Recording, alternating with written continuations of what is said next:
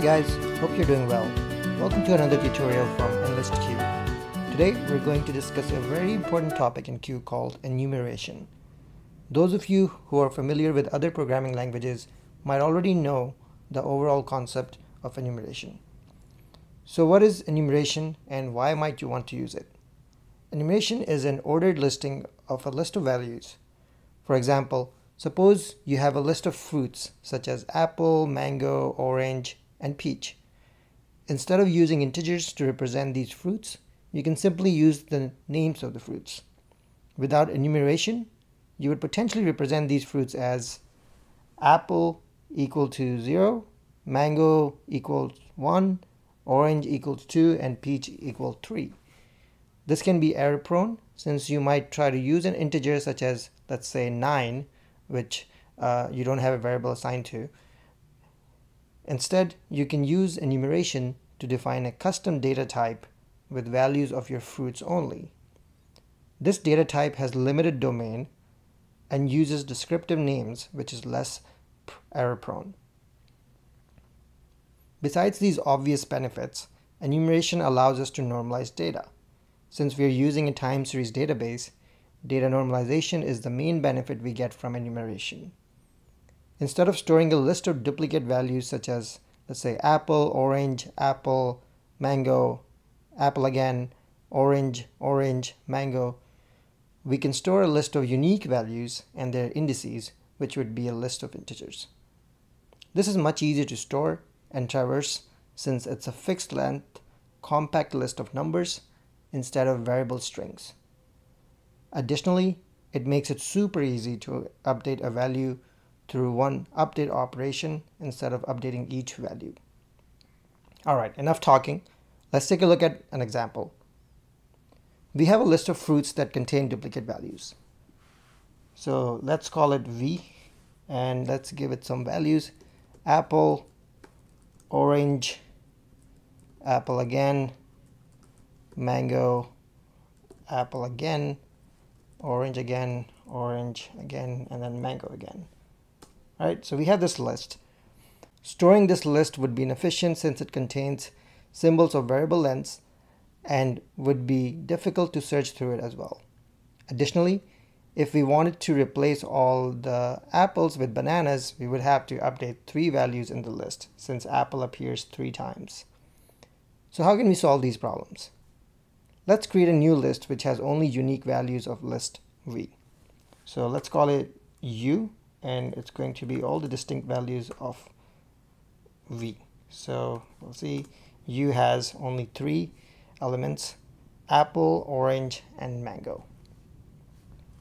Now we'll create one more list which contains the indices of these unique values as they appear in the list V. So we can call that K and U $V. So this is what K looks like. You'll notice that we can recreate our original list V by simply using our 2 new lists, U and K.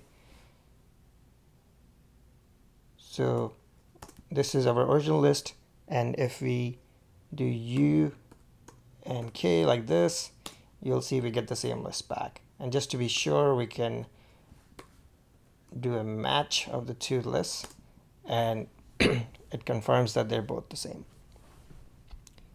This means that instead of storing our original list, which contains duplicates and symbols of variable lengths, we can store 2 new lists, one that contains only the unique values, which is list U, and another that only contains fixed length integers, which is K. This is a more efficient way of storing the original list. Now, if we wanted to update value of apple to banana, we only need to perform one operation. For example,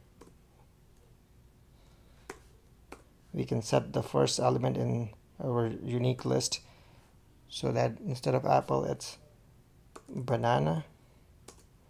You can see now our original list, the unique elements list is banana, orange, mango instead of apple, orange, mango. And if we run U of K again, you'll see that all the apples are now replaced by bananas. As you can see, we only had to update the list with unique values. This is very useful when you have a list that contains millions of values. With this in mind, let's discuss enumeration specifically in Q. So in Q, the process of converting a list of symbols to a list of integers is called enumeration. This can be achieved by using the dollar operator. So yes, dollar operator is overloaded in Q, as you must know by now, and this is just one of many use cases. And here's what the enumeration looks like. Oops, sorry, I need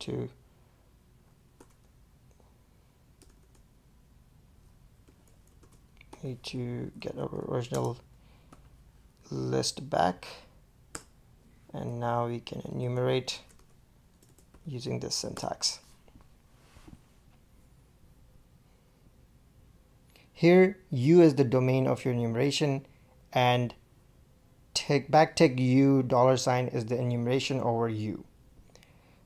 Under the hood, the dollar operator gets the list of indices, which is the list K, and replaces each symbol with its index. All of this is hidden from the user, so you never have to worry about it, but it's good to know how it works.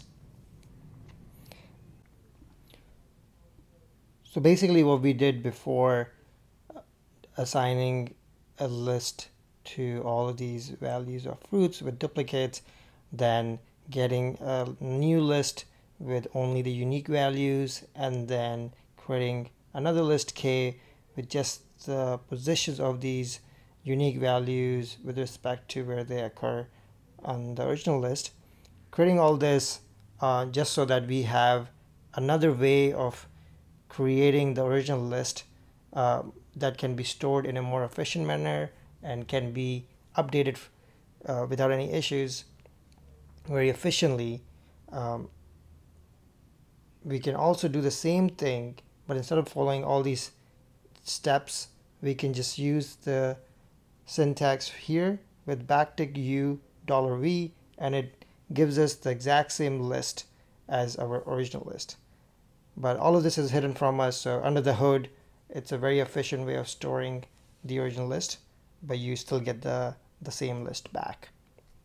Additionally, this list is only applicable to the original domain, which is just the 3 unique fruits, apple, orange, and mango. So make sure that you don't have any other values besides the one that you are working with, so it's less prone to errors. Now, I hope you liked this tutorial and it helped you understand what enumeration is in general and how it is specifically used in Q and KDB+. Enumeration is required when you want to save a table with a sim column to disk. We'll discuss that in more detail in a future tutorial. If you have any comments or feedback, please leave a comment or email me at himanshu@enlistq.com. See you next time.